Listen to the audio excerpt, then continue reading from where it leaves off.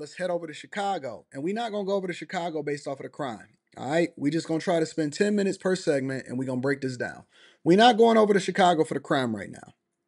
I think the bigger crime, aside from the cultural issues and the wars that's happening as far as different funerals is getting shot up, is how are we using our taxpayer money? And the whole theme of this show is taxpayer money. Where are your dollars going? And this is what I want people to really pay attention to, because it's not just the people in Chicago, it's also the state of Illinois, and it's the federal government. All of our tax dollars is being used in a bad way, in my opinion. All of our tax dollars is being used negatively, but for some reason we disassociate ourselves with it and we give the federal government a pass to not be accountable for how they're using our dollars. And if somebody went to your house and they took your money out, would you be pissed? Would you be pissed if somebody went to your house and they grabbed your money? How is it any different when they can take your dollars and then they're going to determine what they're going to do with it? I'm just curious. But anyways, migrant funds is being sent to Chicago, being used in Chicago, and there had to be lawsuits that was filed before we could really uncover what was going on. This is how bad the problem is in the city. Now to NBC5 investigates, which for months has followed the money trail tied to Chicago's migrant mission. Total spending now tops more than $400 million. Now, despite the creation of a city spending website, it's still not exactly clear where all of that money has gone.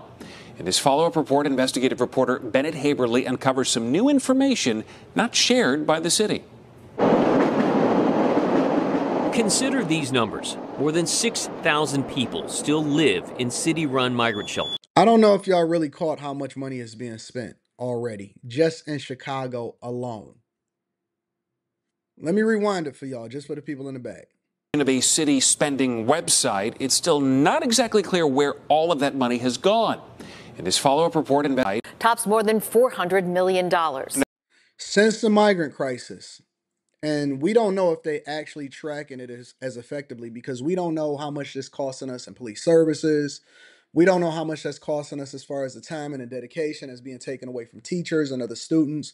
So the real cost, it can't truly be calculated. Whenever a police officer has to take away from this part of the city in order to go and respond and police what's going on in migrant services, whenever you got to dedicate other things that was initially reserved for Chicago residents and taxpayers, you can't really put a price tag on it because you can't really tackle exactly what the true cost is. But from what they can tally as far as what's actually being distributed from taxpayer dollars, $400 million in Chicago. We talking about this money like it ain't nothing, like it's $400. Almost $500 million for a city that's running a deficit is being spent on migrants, migrant housing, healthcare, so on and so forth, with no real transparency and accountability of who these companies are or who these people are that's benefiting from it. Let me say that one more time. I want you to really grasp this and take this in. $400 million has already been spent with no end in sight, with over 6,000 migrants still being housed and more coming into the city every single day, for a city that's running a deficit and that got a crime problem and can't pay their police officers and is down over 2,000 police officers that don't even own their own streets, whose alderman has voted to give themselves a raise. I seen a clip where Warren Buffett said that he could fix the deficit problem.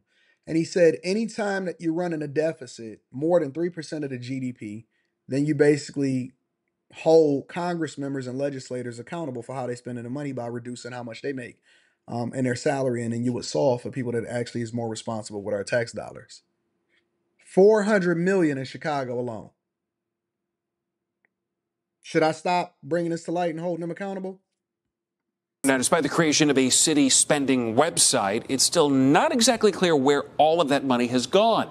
In this follow-up report, investigative reporter Bennett Haberly uncovers some new information not shared by the city. Consider these numbers. More than 6,000 people still live in city-run migrant shelters. That means costs are still adding up. Since August of 2022, the city of Chicago has spent more than $400 million, according to the city's spending website. Nearly $253 million went to one private company. With these generic names, favorite healthcare staffing, $250 million has already went to favorite healthcare staffing. We don't know who the owner is. We don't know who the CEO is. We don't know nothing. I bet you that this CEO or whoever it was that's been running this company was over in Monaco during the Grand Prix, running it up with a Bugatti sitting on the back of his yacht and having some of the best cars ever. Man, we are missing out. We so focused on the small dollars. I need to be owning a favorite healthcare staffing out here in these streets. Kansas-based Favorite Healthcare Staffing, which staffs the shelters. Another $76 million went to Equitable Social Solutions. That LLC company partnered with another called ReloShare, which helped identify and sign lease agreements with property owners of the buildings that eventually became the migrant shelters. That's where a number of those leases are. But when we asked the city months ago for copies of these lease agreements, we were given just 9 out of 27. The use of these private companies has helped mask from public view where the public dollars have flowed. What we didn't know until now is... So we still never gonna know who really getting paid, right? ...how much the property owners of the migrant shelters were earning. But thanks to a new lawsuit, we're being provided some more clarity. A lending company filed this lawsuit last month against 2 Chicago developers, alleging they did not make it clear when they signed a loan agreement that the building... So in order for you to really know what's going on, this is why I laugh at people when they say, you know, lawsuit money and all of this stuff, because all of that will be public information. All of it would be public information. Every lawsuit, any money that's recouped or any lawsuit that's filed has to be shown in public record and public information. So the only reason that the people that are searching for what's going on in Chicago found out what was going on in Chicago is because somebody filed a lawsuit against one of their partners.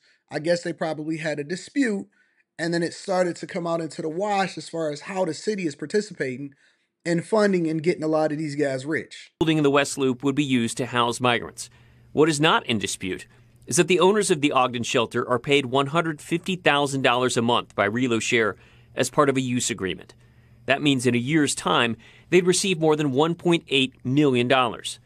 Could you imagine owning a building, just a regular ran down warehouse building over in Chicago, and the city comes and says, hey man, we need to go and house these migrants. And you just throw a random number out there, $150,000 a month for you to develop and use my space to house migrants. But that's not all. The lease agreement also calls for additional payments of up to $400,000 if the number of migrants inside the Ogden shelter exceeds 650. So if the number of migrants inside of what this makeshift shelter is, not only are you getting $150,000 a month of taxpayer dollars, but you also get a bonus. So we want you to overflow the migrant shelter, the makeshift migrant shelter. If it's over a certain amount of people, you can get a bonus of $400,000 on top of it. Did they meet that threshold? The latest figures show more than 700 people still live here. If they're absolutely 100%. So somebody is just rolling in money. Listen, this is the only thing that I've ever heard of what true passive income looks like. This right here is who do you know?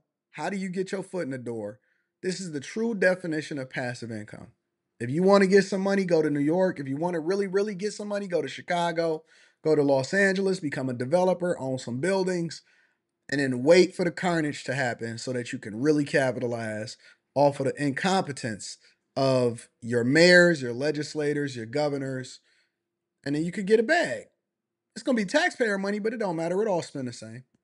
Public dollars involved, shouldn't the public know where they flow? 100%. Back in March, Alderman Andre Vasquez, the chair of the City Council's Migrant Committee, told us aldermen themselves have had a hard time accounting for all the spending. That's still the question that's When we attempted to ask Mayor Brandon Johnson about this at the time, he said this. Again, we're meeting you right where you are. Were it not for this new lawsuit, the public would have no idea how much these property owners are earning. All right, good afternoon, everyone. Thank you. We pressed the mayor about this last week and asked if he would consider adding the information to the city's website. He said this. We have given an accurate account of how dollars have been spent. That's it? Is there anything that would preclude your administration from sharing that level of detail? There's no information that has been kept from you. Johnson then reiterated talking points he's made before, how he's renegotiated contracts to save taxpayer money, and how Congress has failed to provide additional financial relief. Why should we give our money to the federal government only for Congress to give y'all more money so that y'all can give it over to these companies that we don't even know who own them?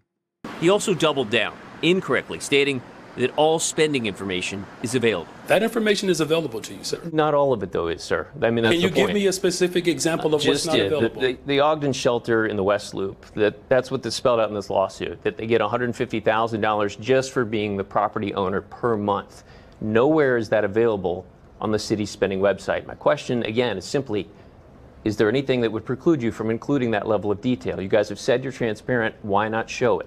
All of the information related to the spending to this mission is available. So that's it. That's just the end of it. No more context. No additional understanding. No better. Who's this going to? The default answer is no. Everything is available. No. We've no context. He said, listen, they making all of this money. Who are these people? Why is it so many bonuses? What's happening? Listen. We haven't hid any information from you guys. Who is getting rich over in Chicago as a result of this migrant crisis? Per month, $150,000 plus a $400,000 bonus for exceeding the amount of people that's supposed to be there. That ain't got nothing to do with healthcare. That ain't got nothing to do with food. That don't have nothing to do with transportation. None of that. That's just that one building, and they have multiple different buildings all across the city. Who is getting rich and who is getting paid from this? Just wanted to make sure that I brought that to y'all attention. Didn't want to spend any more than 10 minutes on it. Just want to make sure y'all know that we on top of things and we going to pay attention to what's happening out in these streets. Because there's bigger fish to fry. There's more things for us to pay attention to than just who busting who down and who getting who pregnant. It's real money that's being spent out here, and y'all the ones that's bearing the brunt of it. All right?